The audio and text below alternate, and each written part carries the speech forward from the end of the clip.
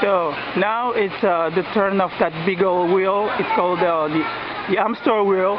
So that's the hamster wheel right there, and this is the beautiful system GQ. But we have that treadmill. Treadmill is going to be part of it now. There is a treadmill right there. Oh yeah, someone. That's the treadmill. And the treadmill is actually functioning.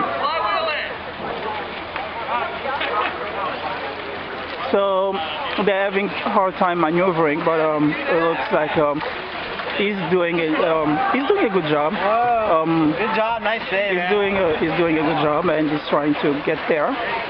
So, but as you can see, it's not easy. It's not easy to maneuver when you are in water, because you have to take in effect the force of the water and buoyant forces, and take the physics and the statics, put them together, and that's what you get. So it's awesome. It's awesome. I had like good time. It was just a blast for me to just be part of this situation.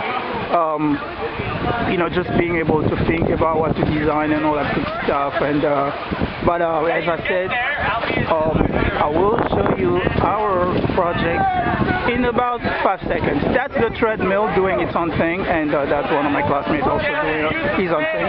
Although it looks like there might be a torque right there, rotation, but he doesn't want to rotate because he should be going that way. But as you can see, it's not easy when you design something. There are many things that you do not expect. They might have a collision here between that guy and my fellow here. But anyway, so this is super cool. We are here, part of my final project in my class, and super cool. A lot of people here just came to witness the beauty of engineering. As you guys know, without engineering, most of us will not be alive. I like that. It's copyrighted. Without engineering, no one will be alive.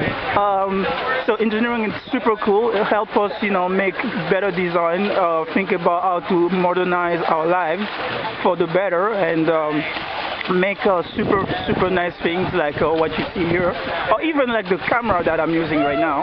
So that's about it. So my name, as you guys didn't know, there we go. That's a System 1 right there.